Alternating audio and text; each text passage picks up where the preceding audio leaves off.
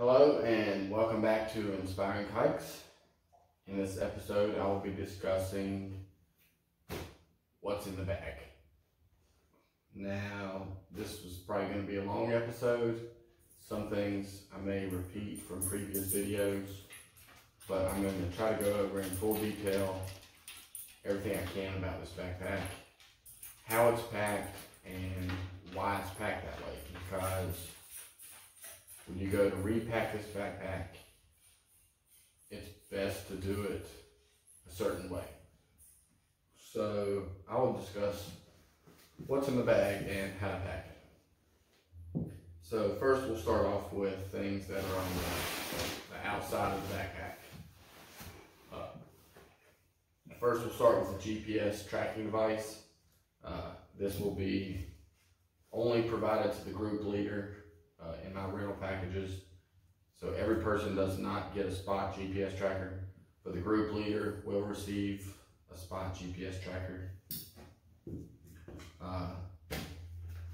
In one pocket that's easily accessible while hiking, each person will receive a map and trail guide with all the information that you need to know while you're out there. Each person will receive a Sawyer squeeze with a water bottle. Basically, you fill this up at any river, creek, stream, spring, or even a cow trough, anywhere you can get water, whether it be a mud puddle. Fill up your water bottle, screw on the Sawyer squeeze, and drink the fresh water. This is not quite a liter of water. In the back of the backpack, each person will also be provided with two, these are called platypus bags. They're flat, but whenever you fill them up with water,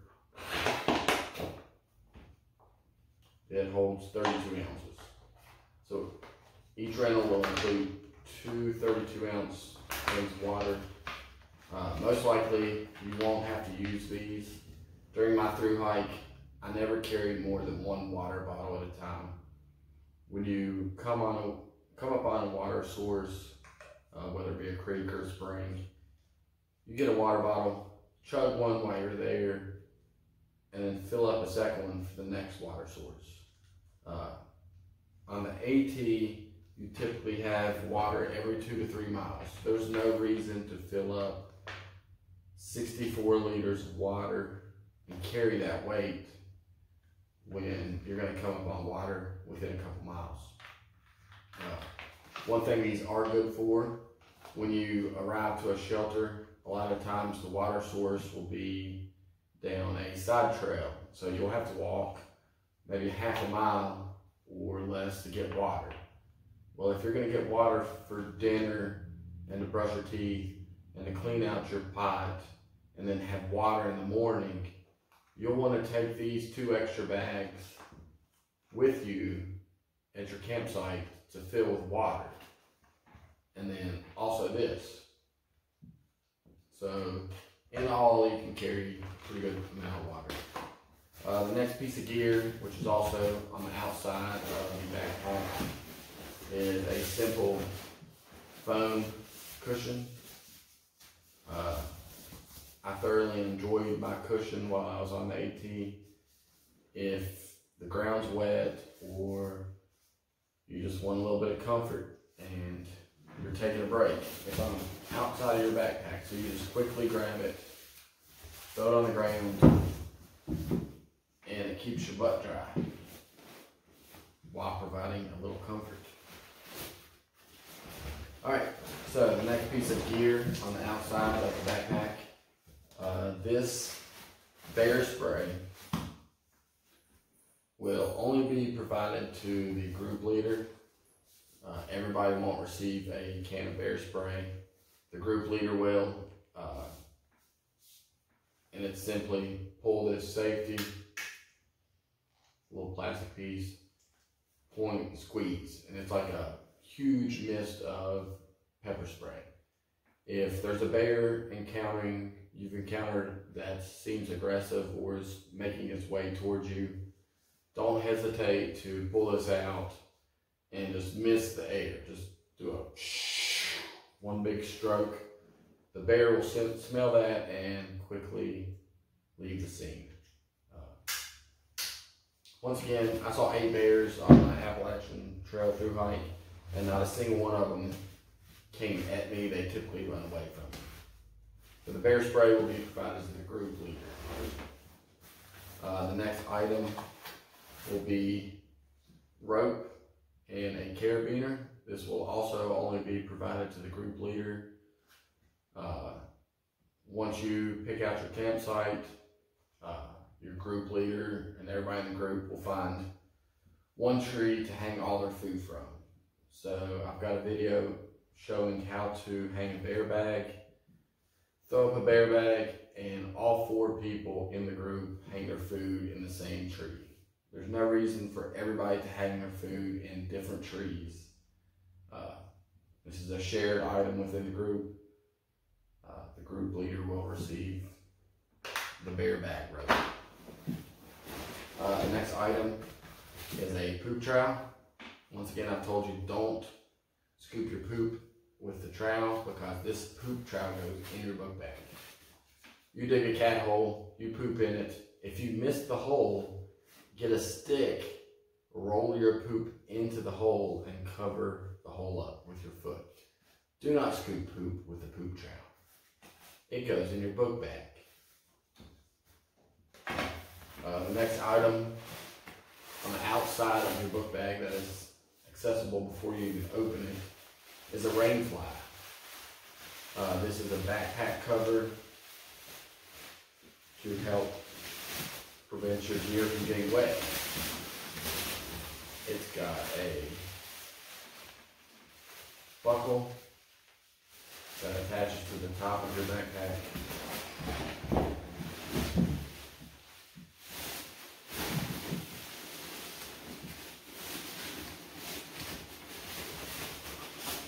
And it covers the backpack like this.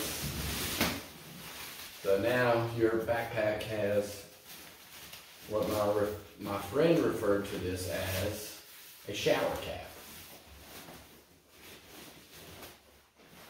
Every rental includes, or every backpack includes a shower cap. Keeps your gear dry. Simple as that.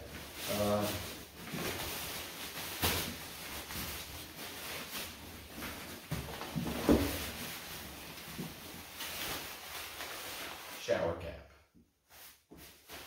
Cap on the outside. The next piece of gear on the outside of your backpack will be your poles for your tent.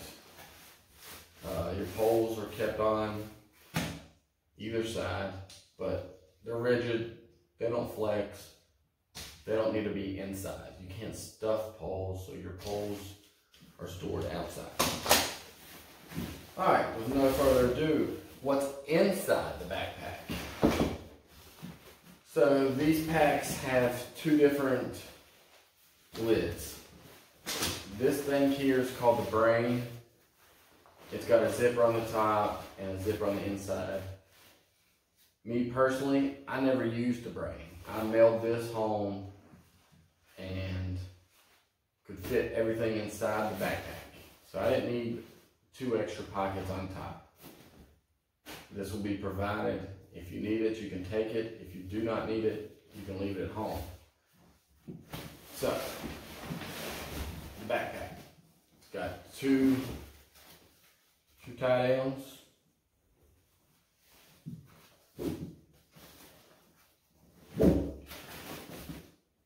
You loosen them, unclip it, and this you want to pull open, all the way open. It's got a tab. You open it up. The very first thing on top of your backpack is the most important thing in your pack, food. It is also the heaviest thing, and your backpack is lightest on the bottom, heaviest on the top. It sits on your back better that way. When your heavy food is up top, the center of mass is more in the middle of your body, so like food's on top. Also, if you want to stop on the side of the trail and have a break or lunch, you need access to your food. Your food bag's on top. Next is a trash bag. You eat something, you put your trash in here. It's on top of the bag. Next piece of gear is another bag. And in case you haven't realized, this episode will be called Bags in Bags, because this is your backpack. You've got one bag, it's got food.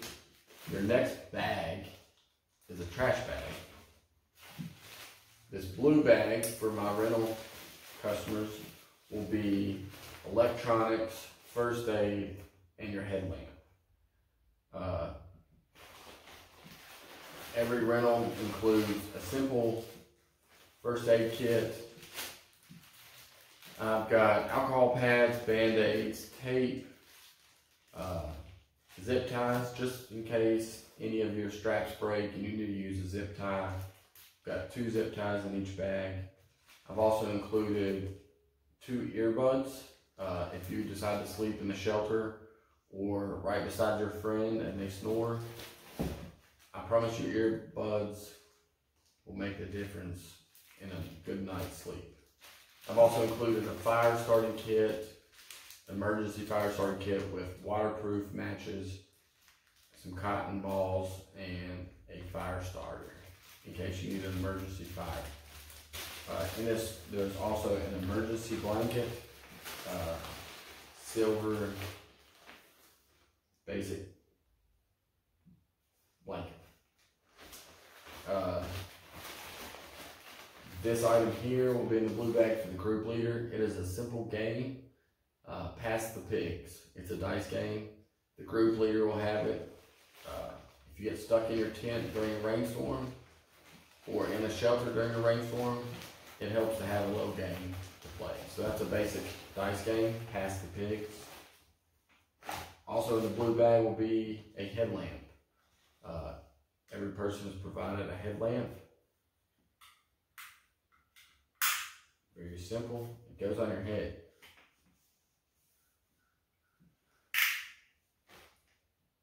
These have a locking feature to prevent you from draining the batteries while this headlamp is stuffed in your backpack. So every headlamp will be locked. To unlock it, you have to squeeze the button for 4 seconds. It's unlocked.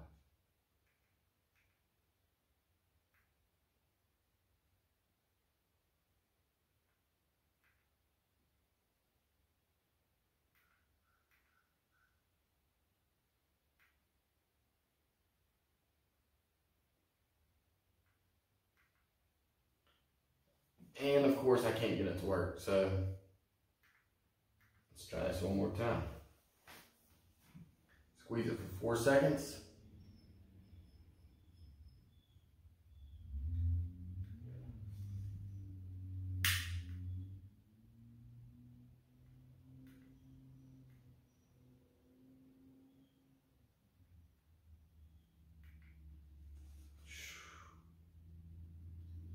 I got it to work. So that's the unlock feature. You can press and hold these and it will dim the light so it's not as bright. Press and hold, goes all the way up. Press and hold, it dims. At the end of the night when you're going to pack this up, press and hold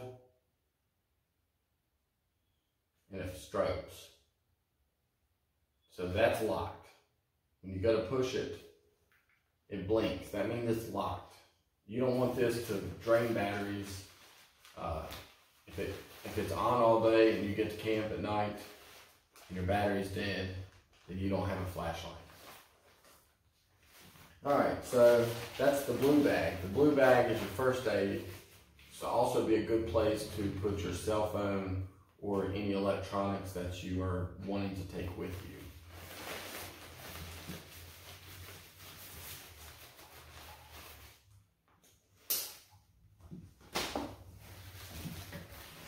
Next is the red bag.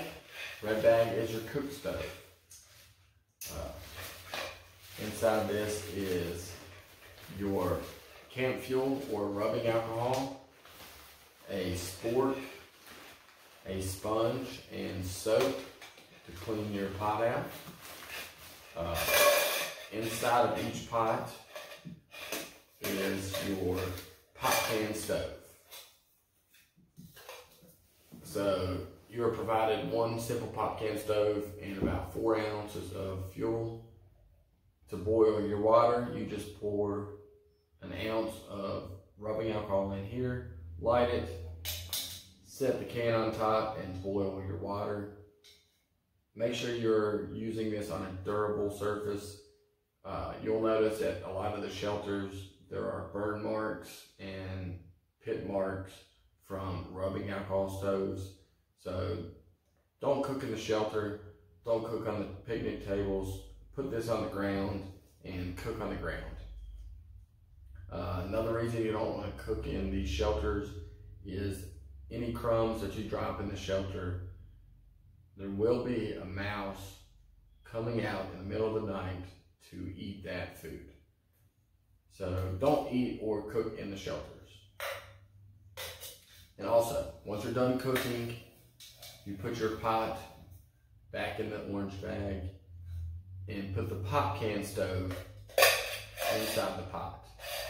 This is extremely durable and can get crushed, or not durable, extremely vulnerable and can get crushed easily. So you want to store it inside of the pot, that way it won't get crushed. Put the lid on it. Cinch it up. Red bag, cook stove. One thing you want to make sure to do whenever you're putting these stuff sacks back in the bag is to deflate the air before you roll it up. So that makes a small container. If you have all this air inside the bag, you just rolled up a bunch of air. And this air doesn't have room in the bag. There's no room for air. So don't have a big old puffy bag. When you roll these dry sacks down, push all the air out of them and then roll it up. Alright, so that's another bag inside of the bag. So what else is inside of the bag? Toilet paper, hand sanitizer. This is an item that goes on top. One time during my through hike, I left town and I made it about 4 or 5 miles into the woods and I had to poop. And when you have to poop, you have to poop. And my toilet paper was on the very bottom of my bag. So I had to pull everything out just to get to my toilet paper. So the moral of the story is, your toilet paper goes on top of the bag so it's easily accessible when you have to poop. Next item, rain jacket. Everybody's got a thin, basic rain jacket. Now, if it's raining outside, I do not wear this jacket. My skin is waterproof. My skin dries within minutes, and I prefer to save this for camp. If you keep your rain jacket dry, whenever you get to the camp at night, you can wear your rain jacket and actually use the jacket for its purpose. If it's going to rain all day on you, I promise you, your rain jacket will be wet. You'll be sweating underneath the rain jacket, and it'll be useless when you get to camp at night because you'll just basically have a wet piece of plastic So like, if it's raining, just hike with your skin, like perfect rain jacket. All right, next in your bag is a tent, lightweight, only 2 pounds, and your ground cover. This ground cover is extremely important to preserve the tent. Whenever you go to set your tent up, this ground cover goes down first, which you'll see in the video about tents. It helps prevent holes and sticks and rocks getting into the tent and ripping the actual tent. So this is like a protective barrier. If for some reason you do not set up your tent because it's raining and you want to stay in the shelter, you will want to unpack this ground cover, lay it on the wooden floor of the shelter, and then put your air mattress on top of this. So this will protect the air mattress. So this is basically a little protection from getting holes in your air mattress or your tent. Tent, ground cover. And obviously your tent poles were on the outside. Alright, next we get to the important stuff. This stuff is kept in a trash compactor bag. A trash compactor bag is thicker than your typical trash bag. This will help prevent your sleeping gear from getting wet. No matter what you do, this stuff cannot get wet. You will not have a good evening if you do not have dry sleeping equipment. Inside of this bottom bag, at the bottom of your backpack, first is a sleeping mat. You don't want to sleep on a wet mat. Inside of there, you'll have your jacket, because when you get to camp on a rainy day, you'll want to have a dry jacket. You'll also want, on a rainy day, to have a pair of dry clothes. A pair of pants,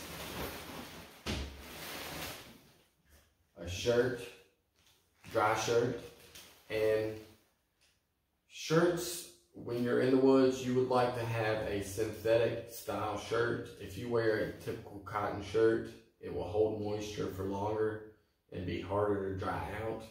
A synthetic athletic shirt will dry out a lot quicker than your cotton. They also wring out, so you can wring all the water out.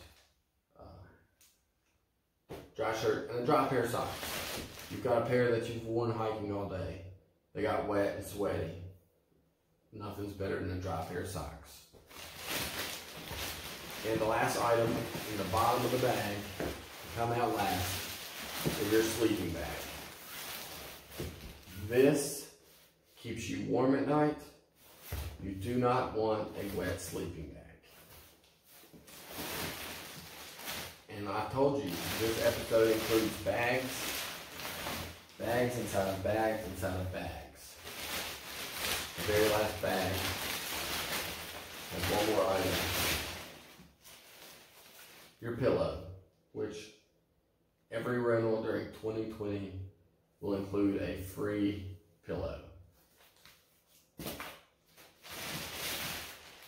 So that's basically all the gear that you need, other than your medication, possibly some goodies, powders, ibuprofens, some type of pain medication,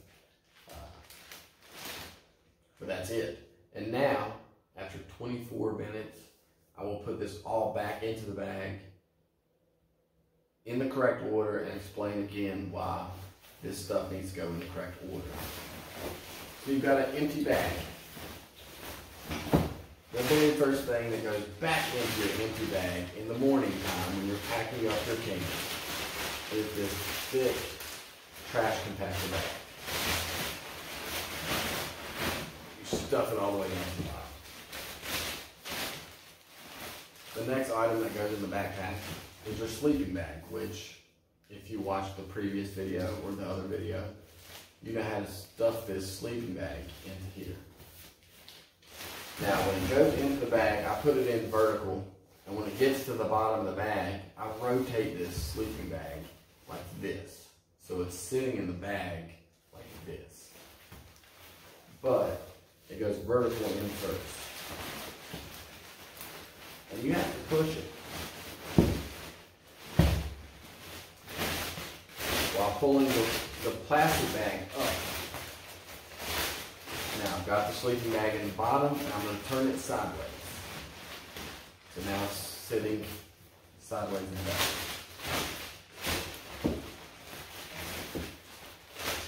Things are in this bag so they do not get wet. Your coat that you would like to keep dry for camp, puts in the bottom. And now I stuff this stuff beside the sleeping bag. It goes all the way down in there. Your pillow, you don't want a wet pillow, do you? Nope. It goes stuffed. Your camp socks, dry socks, but they're not stuffed, down in it. Your camp clothes, which you have taken off in the morning and put on your wet clothes from the previous day. These are dry clothes, you want them in the bag, stuff them. Ugh.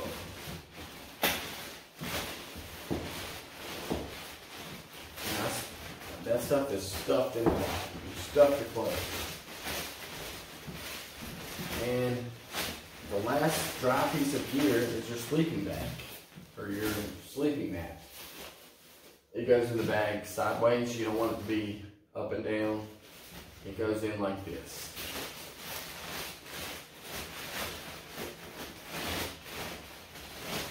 Alright, so you got your clothes, your pillow, your sleeping bag, and your sleeping mat. Now, you want, when you're pushing that down in, you pull this bag up because it needs to fold over. It goes tucked in one side,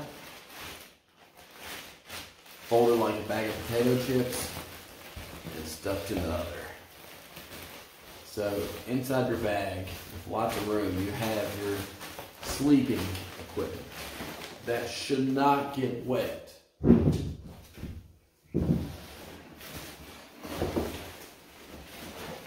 Alright, so you've got all your sleeping stuff in there. Next goes your tent. It also stuffs in the bag. The ground cloth stuffs beside the tent. Your rain jacket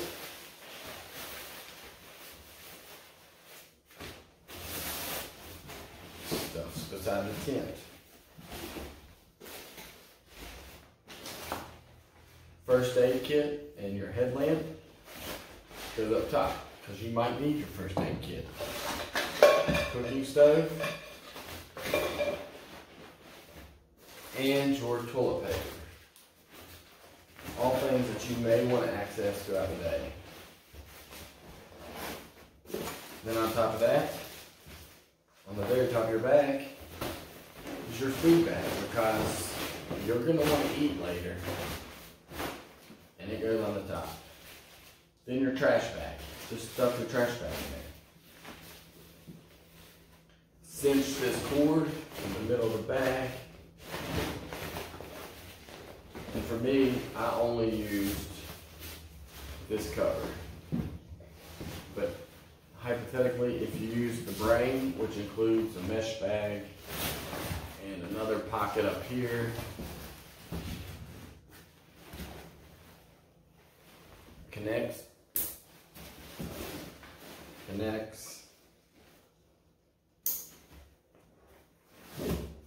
and you tighten it down. On the outside of your bag, you put your hiking poles,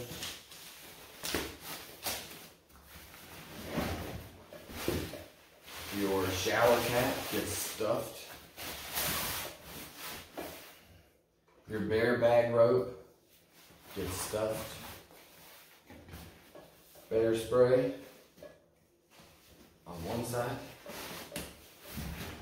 water bottle and water filter on one side, your poop trowel in the back, your 2 extra water platypus bags stuffed on the outside. Your map goes on the opposite side of the water because you will want to pull this out 5 or 6 times throughout your hike to check the mileage or what's your closest landmark. So your map wants to be available. And you will clip the spot on the front. So that, my friends, is how and why you pack a backpack the way you do. I hope this was informative, and peace out.